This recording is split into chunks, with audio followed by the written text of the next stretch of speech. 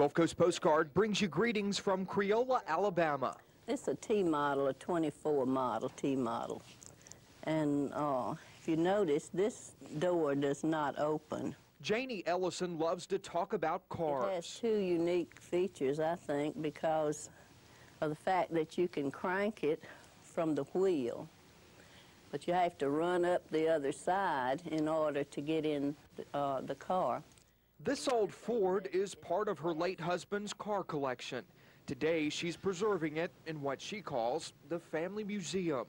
More than 25 years ago, Mrs. Ellison decided to put all this together. Now the grandkids and visitors alike can actually see the family tree. You know, everyone likes to know what they've had in their lifetime and what they want to leave for their children and their children's children. The collection traces the history of local rivers back to the time when steamboats ran the waters.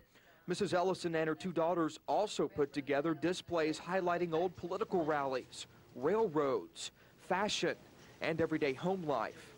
They've even got the original post office from Barlow Bend, Alabama.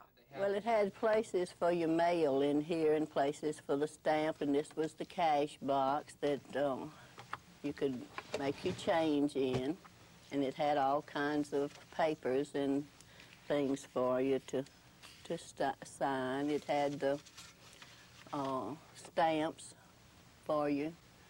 Wherever you were sending your mail, the postmistress would do similar to what we do today. At the end of the day, you just close the doors, and that's it. Mrs. Ellison and her daughters say they hope to keep adding to the museum, preserving the past for their grandkids and great-grandkids. In Creola, Don Davis, Action News 10.